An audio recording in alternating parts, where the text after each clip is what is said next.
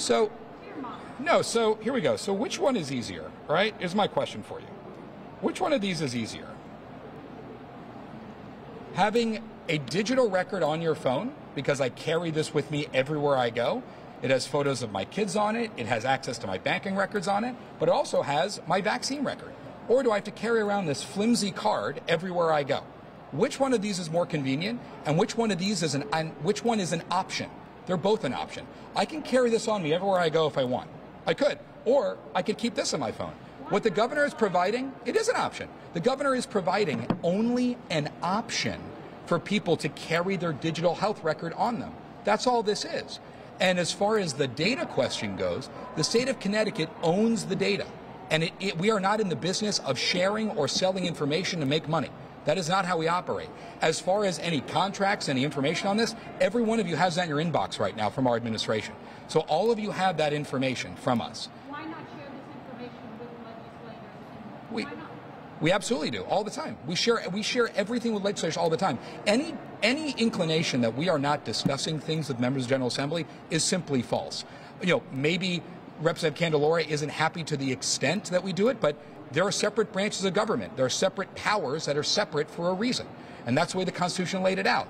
You know, when the governor walks down the street, he doesn't have to let Representative Candelora know about it. And the same way, when we're providing an option for residents to do one thing or another without any requirement, these are things under the governor's executive powers, with or without an emergency. And can you say emphatically that your understanding is that within this contract that no information will be sold to a third party at all? What I'm saying is that the data as it relates to vaccinations is something that goes back years in the state of Connecticut, long before COVID-19.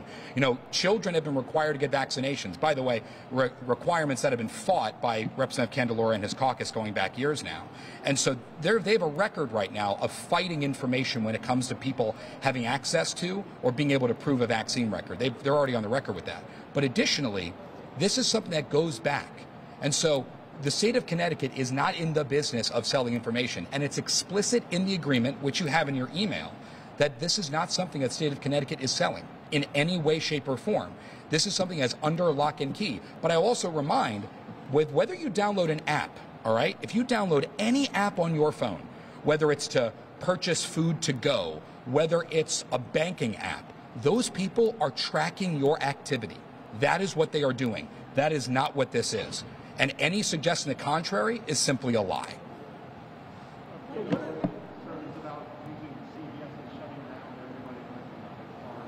The governor, Governor Lamont has been unbelievably clear. There is no plan for a new set of mandates. Period. Stop.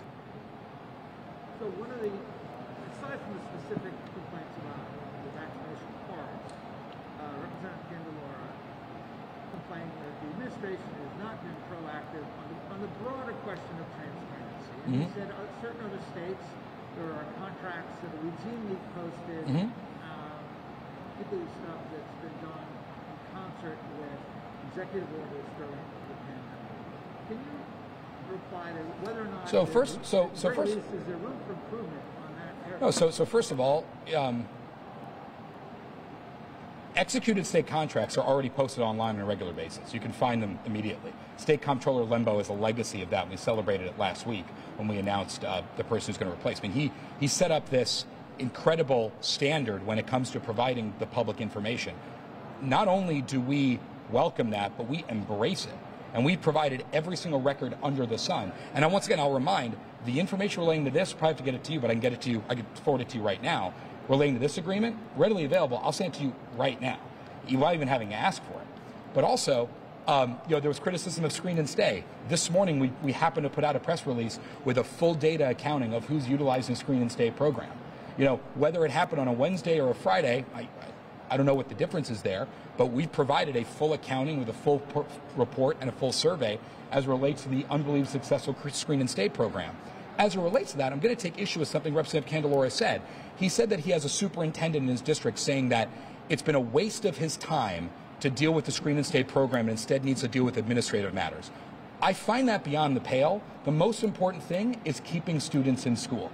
And if you're spending an extra amount of time to keep kids in school, then that's part of your job. And that's something that Governor Ned Lamont views as an absolute priority. We need to be keeping kids in school, as those places have a clear mental health and physical health benefit. And to say that this has been an inconvenience to keep kids in school is not something the governor supports. Max, you said that the state of Connecticut is not in the business of selling information to third parties or giving that information. Didn't the DMV do that several years ago, that information, people's driver's license? I believe that was the case. I'm not familiar. I don't know. I'm not saying that it hasn't. I just don't know. I just don't know off the top of my head. Can you explain your comment that data?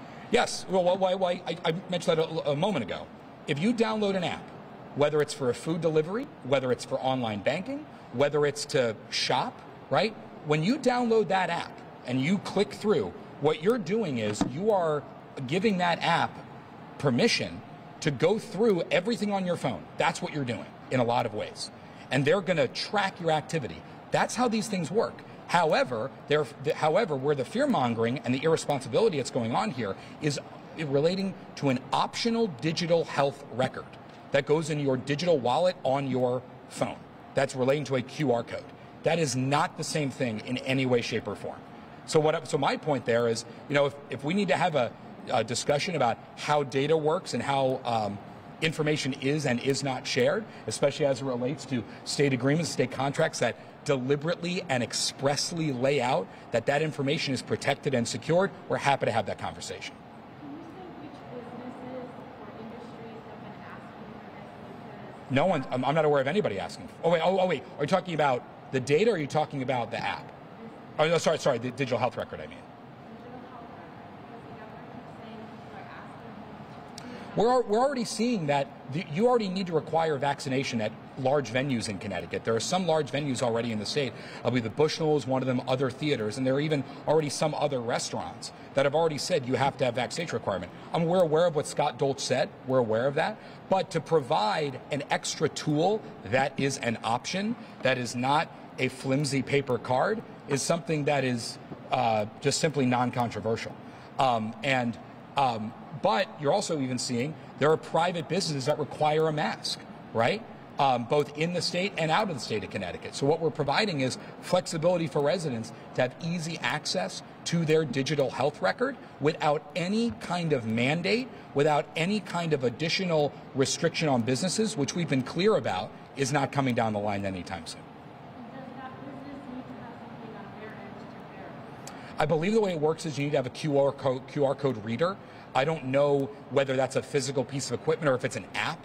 The fact is, all you need to do right now is just scan using the phone, the camera function on your phone, whether it's an Android device or an Apple device or any other. I believe I'm not an expert in the technology per se, but I believe it's just as simple as scanning a QR code utilizing a camera that can just scan it. And what do you see as the major difference between Envision and the Excelsior? So there is a vaccine passport mandate in the state of New York, where they are mandating vaccination proof in some places. Governor Ned Lamont is not mandating proof of vaccination to get into any business. Period. Stop. That is the difference. But a business could decide. A business could, of course. Any business could. The same way a business could say, you can't come into my museum without wearing a mask. The same way a college can say, you have to be vaccinated, right? And for those kids, should they be carrying around their card, or should they be able to have it on their phone with convenience? Yeah, Christine. It's hard to hear you, so I apologize.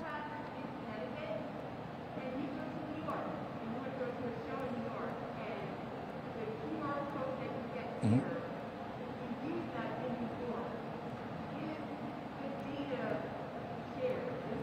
It's just a yes or no. No, there's no data sharing. It's a yes or no. Whether the vaccine record says you're vaccinated or not, that's it. It's not sharing where you went. It's not sharing access to anything else on your device. It just says, yes, I'm vaccinated. No, you're not. Or it's not working, but any QR code reader could read it. No. It shares, it is explicit. As a matter of fact, it explicitly says it is your COVID-19 record. It's explicit. Okay? Correct. Okay? All right. Cool.